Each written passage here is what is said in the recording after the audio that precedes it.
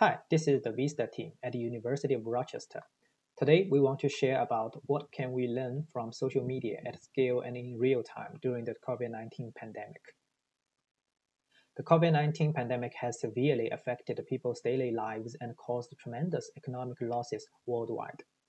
Its influence on public opinions and people's mental health conditions has not received as much attention. The related literature in these fields has primarily relied on interviews or surveys, largely limited to small-scale observations. In contrast, the rise of social media provides an opportunity to study many aspects of a pandemic at scale and in real time. Meanwhile, the recent advances in machine learning and data mining allow us to perform automated data processing and analysis. We will introduce a number of our studies ranging from characterizing to the users and topics regarding the use of controversial terms for COVID-19, understanding how college students respond differently than the general public to the pandemic, monitoring depression trends throughout COVID-19, and studying consumer hoarding behaviors during the pandemic. Here we go. With the worldwide development of 2019 novel coronavirus, although WHO has officially announced the disease as COVID-19, one controversial term, Chinese virus, is still being used by a great number of people. When they refer to COVID-19, there are mainly two ways: using controversial terms like Chinese virus or Wuhan virus, or using non-controversial terms like coronavirus. We find significant differences between these two groups of Twitter users across their demographics, user-level features like the number of followers, political following status, their geolocations, as well as their topics. To be explicit, we refer to the controversial group as CD and non-controversial group as ND. Here's what we find. Young people tend to use non-controversial groups to refer to COVID-19. Male users constitute a higher proportion, but the proportion of female users in the ND group is higher than that in the CD group. Users in the ND group have been using Twitter for a longer time and have a larger social capital, which means they have more followers, friends, and statuses. The proportion of verified users in the ND group is higher than that of CD group. As for political following status, there are more users following Donald Trump in the CD group than in the ND group. The proportion of the users in the ND group following the members of Democratic Party is higher. As for geolocations, we find that users living in rural or suburban areas are more likely to use the controversial terms than the users living in urban areas.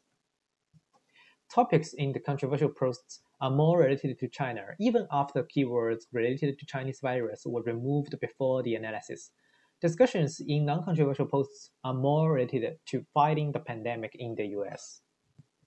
We also find differences across the sentiment of the tweets posted by the users using controversial terms and the users using non-controversial terms. For example, as we can see from the figure in the right, users using non-controversial terms focus more on work and money issue. However, users using controversial terms present more negative emotions like anger. Following the closure of the University of Washington on March 7th, more than 1,000 colleges and universities in the United States have canceled in-person classes and campus activities, impacting millions of students. This paper aims to discover the social implications of this unprecedented disruption in our interactive society, regarding both the general public and the higher education populations by mining people's opinions on social media. We discover several topics embedded in a large number of COVID-19 tweets that represents the most central issues related to the pandemic, which are of great concerns for both college students and the general public. We find significant differences between these two groups of Twitter users with respect to the sentiments they expressed towards the COVID-19 issues. Here's what we find. College students tend to focus their discussions on topics closely surrounding their living environment, such as school closure and local news. Overall, a very small percentage of positive sentiments are expressed among the COVID-19 tweets. College students are shown to be significantly more negative. Non-neutral tweets on the social distancing and school closing topics express worrying emotions towards COVID-19. All the tweets revealing concerns on school closure are negative. Many students exhibited aggression to the foreign community, blaming them for the current disruptions in their life as a result of social distancing. College students also disclosed the details of their online learning experience and mostly showed dislikes for remote learning. It is encouraging that our college community remains aware and vocal on the racism problem related to the Chinese viral controversy, which sends a powerful message on the public's intolerance of racist behaviors on social media for the betterment of society. The influence of COVID-19 on people's mental health conditions has not received as much attention. To study this subject, we chose social media as our main data resource and create by far the largest English Twitter depression dataset, containing 2,575 distinct identified depression users with their past tweets. We trained three transformer-based depression classification models on the dataset, evaluate their performance with progressively increased training sizes, and compare the model's tweet chunk level and user level performances. Moreover, inspired by psychological studies, we create a fusion classifier that combines deep learning model scores with psychological text features and users' demographic information, and investigate these features' relations to depression signals. We demonstrate our model's capability of monitoring both group-level and population-level depression trends by presenting two of its applications during the COVID-19 pandemic. Previous studies have used n-gram language models, topic models, and deep learning models such as one-dimensional CNN and bi-LSTM to classify depression at the user level using Twitter data. All this work used small samples of fewer than 500 users. Chen extended the previous study by expanding the dataset to contain 1,402 depression users and using a multimodal dictionary learning approach to learn the latent features of the data. In this study, we create a dataset of 5,150 Twitter users, including half identified depression users and half control users, along with their tweets within past 3 months and their Twitter activity data. We investigate the performance of some of these models, including BERT, Roberta, and XLNet on our dataset. We progressively add data to our training set and notice a clear performance growth on all models, which validates the importance of our dataset. We build a more accurate classification model upon the deep learning models along with linguistic analysis of dimensions including personality, look, sentiment features, and demographic information. Then we applied our model and the LDA topic model to the Twitter users. The depression level trends are different between DP and ND groups. The distributions of the topics of DP and ND are different. Then we applied the model at the state level and the country level. We select New York, California, and Florida. As we can see from the figure, Florida has a relatively lower depression level. The distributions of the topics among these 3 states and the United States are different.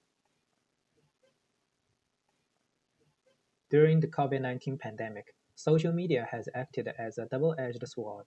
While it is a rich source for obtaining useful information concerning the pandemic, it also shapes the fears. For instance, when posts of panic buying proliferate on social media platforms, people might make panic purchases after they see such posts.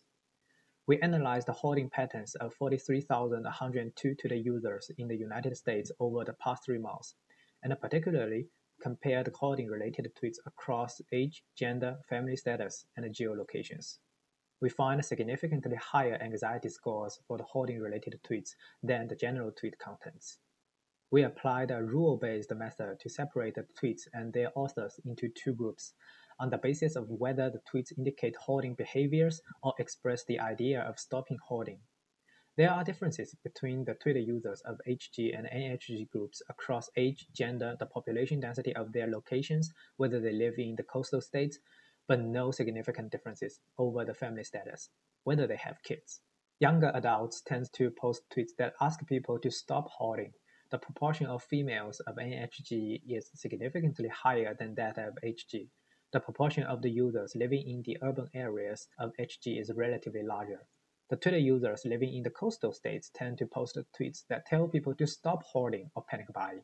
We apply the LDA model to investigate the differences of the topics between HG and NHG groups. The tweets of the HG group focus on food, toilet papers, and medical stuff, while the tweets of the NHG group focus on toilet papers, public health, and shortage. Food was always the major topic of HG during this time period. Even there were fluctuations, the overall proportion of the food topic was increasing. The proportions of the other two topics decreased as the pandemic developed. The discussions about the toilet papers was once heated around March 11th. The anxiety scores for the hoarding-related tweets are calculated using Look. The Look anxiety mean for the hoarding-related tweets is significantly higher than that for the general tweet contents. That's it. Thanks for your attention. This is the Vista team at the University of Rochester.